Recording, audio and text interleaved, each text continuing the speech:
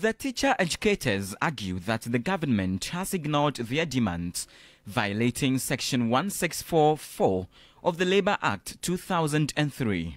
In May 2023, the National Labour Commission (NLC) issued an arbitral award order granting new conditions of service to CETAG members. These conditions include proposed salary grades, staff audits by July 2023, all year-round work compensation and top-up research allowances for the 2022-2023 academic year. However, none of these conditions has been met. Our employers represent government, and if you can decide to blatantly flout or disregard the orders of the High Court, we don't think that is a way to go. And deciding to do that has got dire consequences on the welfare of the members.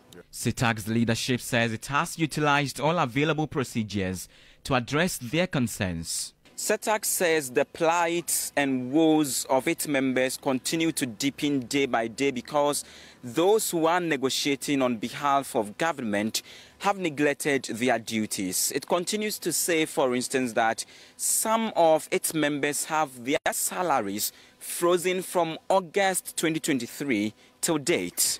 And that has been the strategy of government. You go on strike, they freeze salary. If they are restoring the salary, they restore it partially, leaving some members.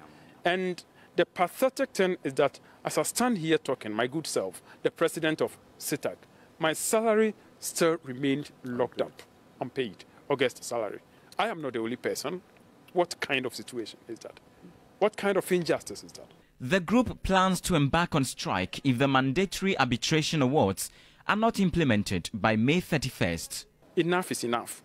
We have given ourselves up to 31st of May 2024 to, as it were, decide.